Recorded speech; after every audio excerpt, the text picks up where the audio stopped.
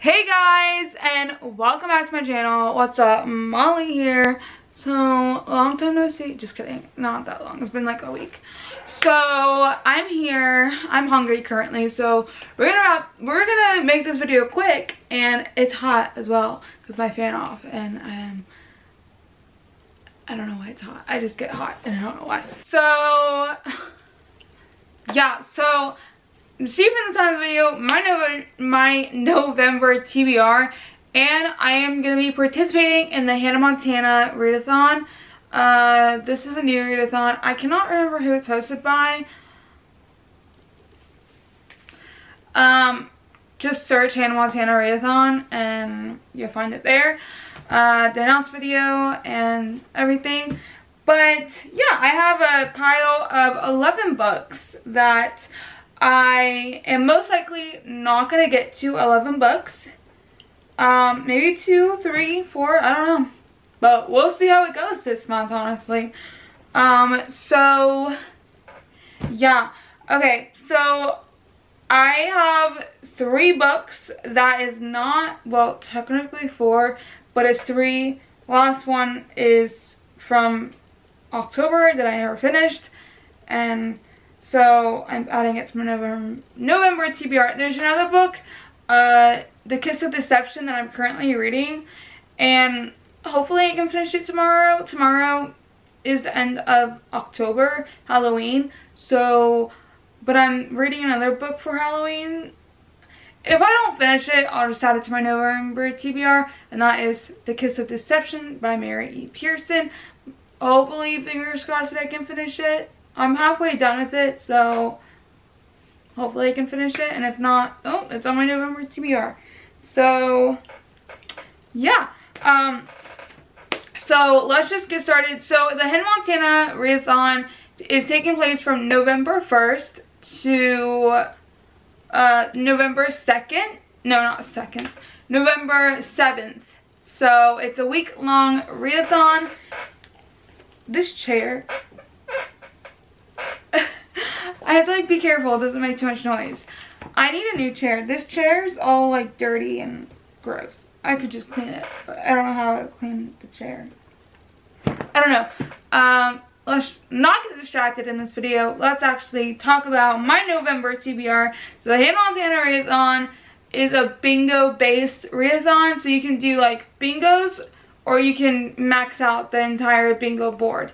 And so that's what I plan to do, is max out the entire bingo board, because I have a book for every single challenge.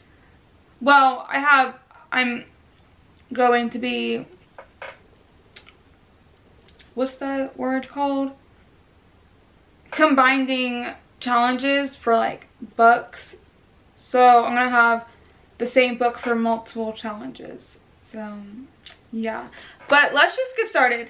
So the first book that I have for the Hannah Montana Readathon is The Climb. Read a book that's recently climbed up on your TBR. And that book I have is The 100 by Cass Morgan. I recently finished The 100, the show, and it is based off a book. And this is the first book in the series. I don't know how many books there is. I think there's just books for season one technically. But if you don't know, this book is about this girl, Clark. Basically there's 100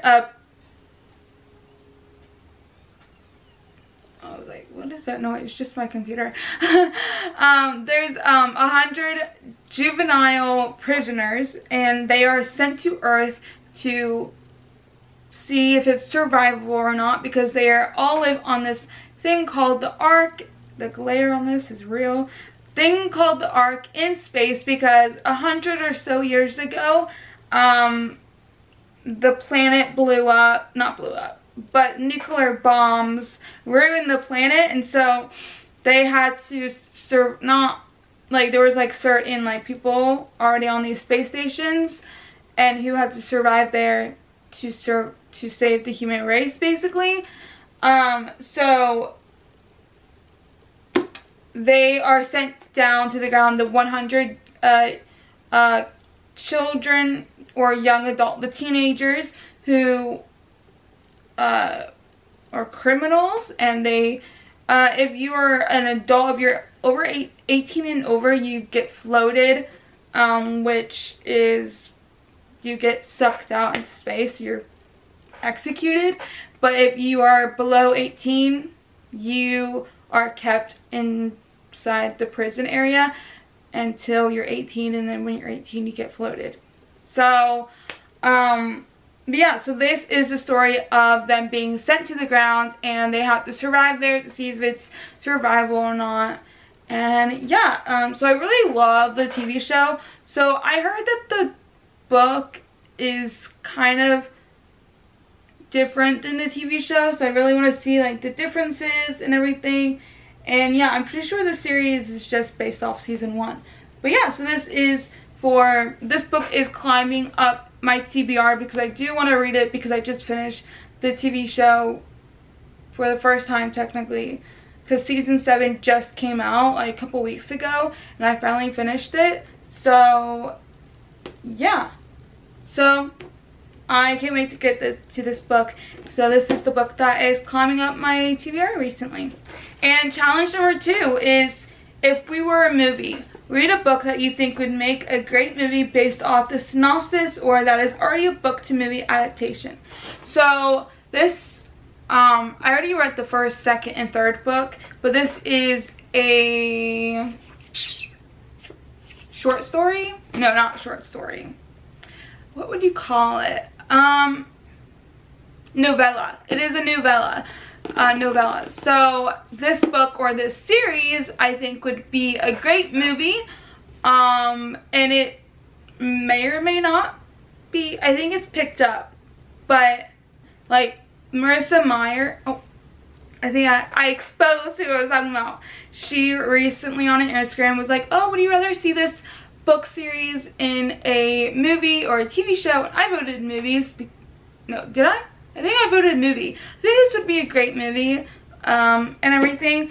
But this is a novella, and I chose Ferris by Marissa Meyer. This is the next book I need to get to in the Lunar Chronicles series, and then I have Winter, and I think they have like something else that's with the robot, the android, Cinders, Aiko, I can't remember how to pronounce her name. But yeah, so this is all about Queen Lavanna, where she is the moon queen. So they live on the moon, and she is the ruler of those people who live on the moon, and they have these special powers that they can mind control basically. But this is all about Queen Lavanna's story and everything, and so I really want to read this novella. And yeah, so I would love to see the Lunar Chronicles books made into movies. So that would be really cool, because I love these books. And so yeah, but this book is all about the queen, and so yeah, this is the next book I have to get to in the series. But yeah, I'd love to see this series or this book, or just the series in general into a movie. So yeah. And the next prompt is True Friend. Read a book featuring a strong friendship. And so I feel like this book has some strong friendships in it between the main character and this family and this other boy, this love triangle thing. This book has been on my TBRs for years now. Not years, but since like 2017. I have yet to read this book, because I finished Eclipse like a couple years ago, I think, and so this book has been on my TBR for like a couple years now, and I have yet to read it. And it's just so big, and so I'm not intimidated, but it's never a book that I get to. Like, say if I do it for a readathon, I like never get to the book, because usually for readathons I only read like 2 books, because I don't read that many books in a week. So yeah, but hopefully I can get to it if I do this book first instead of like other books, because I never put this, because you don't have to do challenges in order, and so like this book is never like one of the challenges that I do first, which I should. honestly. But yeah, so that book is Breaking Dawn by Stephanie Meyer. Who's surprised? Not me. But this is the last and final book. That's a lie. I would say in the main trilogy, the last and, not trilogy, the main series, Twilight, New Moon, Eclipse, and Breaking Dawn. That was my chair that just made that noise. It's breaking. But yeah, this is the last and final one of the original series per se that I have to get done. And then you have Life and Death, I think that's what it's called. Then you have Midnight Sun. So yeah, but I need to finish, not finish, but I need to actually read Breaking Dawn for the first time in forever. That was a Frozen reference if you didn't know. But yeah, I just need to read this book. So, and this book is for other challenges as well. So there is, I think, 9 challenges total. So yeah. The next challenge is Rockstar. Read a 5-star prediction, a book you think will be a rock star. Breaking Dawn by Stephanie Meyer. I think this will be 5 stars because Breaking Dawn movies, the 2 Breaking Dawn movies are, I like them. They're one of my favorites to watch. So yeah, I think this book will be a 5 stars. Hopefully, fingers crossed. But yeah, a 5 stars prediction I think it will be. Which is Nobody's Perfect. Read a book with a morally gray main character. So I didn't really understand the term morally gray because I've never really heard that term before until I've been hearing it recently though throughout booktube, and then on this it says morally gray character. So I guess a villain or like someone who does not have good morals, and so they're morally gray and they don't have any morals, I guess. I don't. So I chose You by Caroline Kepnes. This was on the recommendation page, on the Hannah Montana recommendation page. Joe Goldberg is a morally gray character. He doesn't really have any morals. He kills people. If you haven't seen the show, you totally should. It's really good and I love it. So I have yet to read the book and I really want to read the book, and I heard it's really creepy and it's in 2nd person point of view. So it's talking about, it's Joe's point of view, but he's talking about you. Like, you do this, you do that. And so I think it's from his point of view, but it's from the, I'm pretty sure it's 2nd point of view. Honestly, I don't know how any of these things work, but yeah, I think that's how they work. I don't know. I just heard that it's really creepy and it's all about, oh, you do this, you do that, so you are in the head of Joe, I think. Yeah.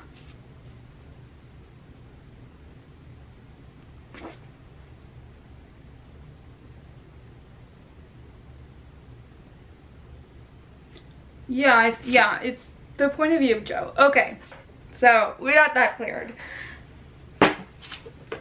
It's all about, if you know what You was all about, it's all about this guy Joe. He stalks and then falls in love with this girl, Guinevere Beck, or Beck as she goes by. And so it's like his stalking story and their love story. And then, you know, you have to watch the TV show. It's really good. And read the book. I'm gonna read the book. Hopefully, finally. Fingers crossed that I do. So, yeah. And then the next book, or the next challenge, I should say, Best of Both Worlds. Reading a dual slash multiple perspective book. So I recently found out that this is a multi, or like 2, I think it's 2 point of view book. I didn't know, I thought it was only 1, but I saw someone I just exposed the book. I saw someone reading this book and they were like talking about how it's a multi, or like 2 point of view book. So yeah, that book is An Ember in the Ashes by Sabaa Tahir. I know a little bit about this book. it's all about this boy and this girl. The Marshall Empire defines this meant, so if you defy like their empire, you die basically. Leah, I think it's Leia, and her family do not challenge the empire. They've seen what happens to those who do. But when Leia's brother is arrested for treason, she is forced to make a decision. In exchange for help from rebels who promise to rescue her brother, she will risk her life to spy for them from within the Empire's greatest military academy. There, Leia meets Elias, the school's finest soldier, and secretly its most unwilling. He and Leia will soon realize that their destinies are intertwined and that their choices will change the fate of the Empire itself. Basically, there's this boy and this girl, and Leia's brother gets arrested, and so she goes to the military and their academy. She meets this other boy, Elias, and he does not like the academy, I think, and so like, and then they fall in love basically. But yeah, I've heard a lot of good things about this book and everyone likes it, and so hopefully I like it as well. So for the challenge of Best of Both Worlds, 2 point of views. And the next challenge is She's Got Nerve. We're gonna thriller, suspense, and horror book. Can't read my own handwriting. And that book I chose, that was my phone. That book I chose was No Exit by Taylor Adams. I think it was Books and Lala talking about this book. I think it was her. It's all about this psychopath. A determined young woman must unmask and outwit a vicious psychopath in this tense and clever tale of suspense. I wish I could talk half the time. On her way to Utah to see her dying mother, college student Darby Thorne.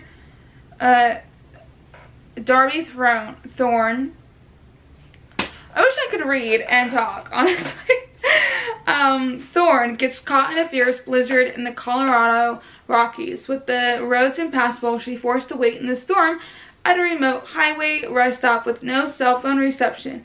Inside are some vending machines, a coffee maker, and 4 complete strangers. So she's stuck, and there's this child who is locked in the van in an animal crate. So she's parked next to the car, or the van parked next to her car. And so there's a child in there locked in the animal crate, and there's a kidnapper, and one of the guys who are at the rest stop is the kidnapper. And so it's that story of like needing to break out the child, and who can she trust and who can she not, and it's just the story of that basically. She's at a rest stop, and there's 4 strangers and a child locked in an animal crate, and she doesn't know who she can trust, like who is the kidnapper, she doesn't know. And it's the story of like how she's gonna get that child out of the animal crate. So it sounds really cool, and there's, yeah. So yeah, challenge of She's Got Nerve. And so this is like a thriller. So yeah, I'm very excited to read this because it sounds really amazing. And the next challenge, He Could Be the One. He could be the one. Read a book featuring a romance. And that book is Breaking Dawn by Stephanie Meyer, Edward and Bella. Ooh. And Rosalie and what's his name? Wait, what is his name? It's not Edward. Wait, what is his name? Rosalie and someone else. What is, I don't know his name. I cannot think of his name. Oh my gosh. Emmett, that's his name. I knew it started with an E. Emmett. Rosalie and Emmett, and then you have Alice and Jasper, and then you have Esme and Dr. Colin. I can't remember his name. Is he fake fan? We're just gonna say Dr. Colin. So there's a little bit of romance in this book, so yeah. He could be the one, he could be the one. That was probably bad singing, and I may or may not cut it out. I don't know. I can sing. He could be the one, he could be the one. He could be the one. That's not, I'm trying to figure out the right note. He could be the one, he could be the one. He could be the one. I hate when my camera stops recording. He could be the one, he could be the one.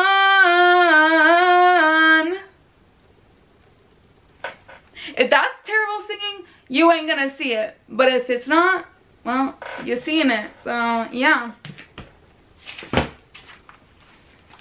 The last and final challenge for the Hannah Montana Readathon is I Want to Know You. Rita Underhight's book. You haven't heard a lot of people talk about, but you're interested in. And that book is Busted by Gina Sicchio. Sicchio. I think that's how you pronounce it. It's all about this girl who spies on this boy. I think her best friend's boyfriend. I think. Oh, she's the queen of busting two-timing boys. It's for ex-frenemy Kendall. She's convinced that her boyfriend TJ has feeling for someone else and persuades Marissa to start spying on him. But the more Marissa spies on him, she catches feelings. And the feelings seem to be mutual.